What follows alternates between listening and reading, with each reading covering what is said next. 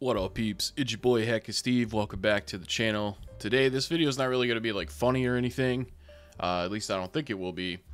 But I just want to show you how Phoenix Resale compares to other resellers. And it's pretty horrible. What we're going to do is we're going to see how many games we can buy for 500 bucks from Phoenix Resale versus what we can get off of resellers on eBay. Now, I'm not actually buying any of these games.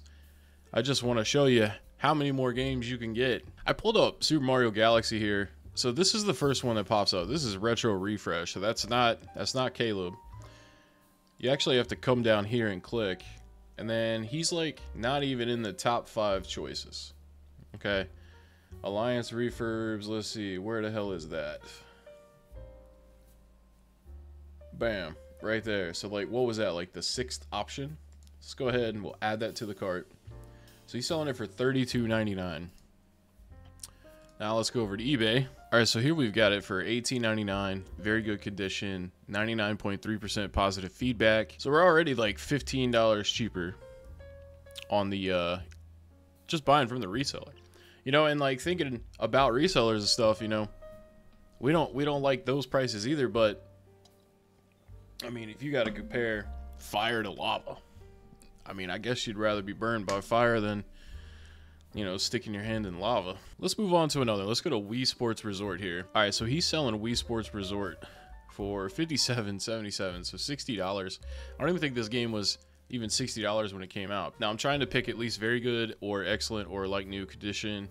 I mean, here's the first result here. $29.99 with free shipping, 100% positive feedback. What's the condition, though? Good condition. All right, so let's see if we can find just a slightly better one. Okay, here we go. We got 100% positive feedback, 140 sales, $28.99, very good condition. So yeah, we'll go ahead and pop that in. Now we do have to pay shipping on that one, and we will account for the shipping because, you know, most of Caleb's stuff is covered by Prime, so there's no shipping there. But right now his card is at $90.76 before taxes, and we're at $53.93 before taxes, including the shipping on the eBay. So all right, next up, let's try this 360 copy of Minecraft. So he's selling this thing for $38.82. Oh, he's got 14 copies of it though, you know, but you know, he's not really affecting the market, right? You know, just 14 copies. And we've got $16.99, very good condition, 100% positive feedback out of 52 sales. Bam. If you're keeping up with the numbers right now, we're at $130 on Amazon with Caleb and $71 on eBay. I'm starting to wonder if there's anything that he's not upcharging people for. So here's Call of Duty Black Ops for $25.88. Let's go ahead and add that to the cart. And then over here we've got Call of Duty Black Ops. It says brand new, but I mean, clearly the guy opened it. But I mean, still $18.99, free shipping, 97.3% positive feedback out of 173 sales. I mean, that was more close. It was like $30 or $26 versus $19, but still, I mean, that's still an upcharge. So guys, when you think about it, he's got all these resellers. I know he has at least 100 of them, or close to 100, that send him games. So just think about the fact that these guys, I mean, and you've seen the videos of his on the secondary channel where he's like, you know, getting 30 copies of the same game sent to him from, you know, a reseller. So he's got that happening pretty consistently.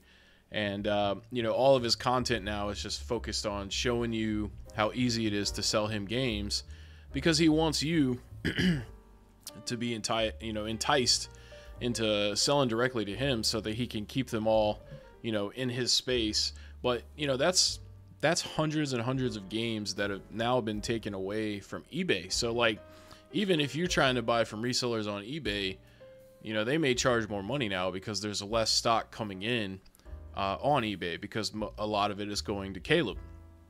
So overall, it's just bad for everybody. Here we go. We got Pokemon Blue for $102. And obviously, this is just the game only, even though it shows the box. And then here we've got it for $59.99, very good condition, 99.6% positive feedback.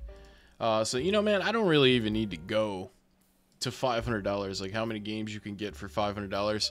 I mean, like, look at this. You know, I'm gonna do it. I'm gonna do it, but I'm gonna do it off camera. All right, guys. So the games I added off screen were Halo 2, Super Mario Sunshine, NCAA Football 13, Phantom Hourglass, Grand Theft Auto 4 for the 360. That totals up to $480.85. So I imagine with tax and stuff, that'll be $500 or around it.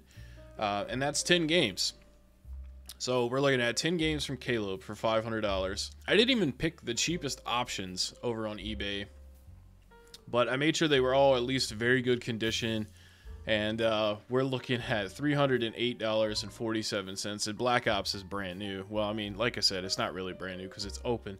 But still, I mean, we're talking about almost a $200 difference here buying from Phoenix Resale. So, but that's not even the thing that's crazy about it. Because when you look on Amazon, like if I type in Grand Theft Auto 4, see, like when I typed in Grand Theft Auto 4 and went to the renewed listing, the first one that pops up is Retro Refresh. So, I mean, most of the time when you type in a game, it doesn't even pull up his listing first. So, how are you telling me that he is selling $3 million in games in the past 3 years when he's not even, like, the first choice? I don't even think he's the first 5 choices. Let's see.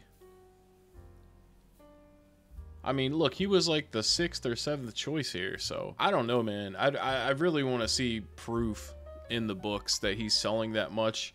I really feel like he's stretching the truth. I mean, hell, even in the video, he said he sold 3 million. It really was like 2.5, you know? So, I mean, if he's lying about that to make a better title for his video, then, I mean, he could just be lying about the shit altogether. But yeah, hopefully this is educational, informs people of the shittery that he has going on.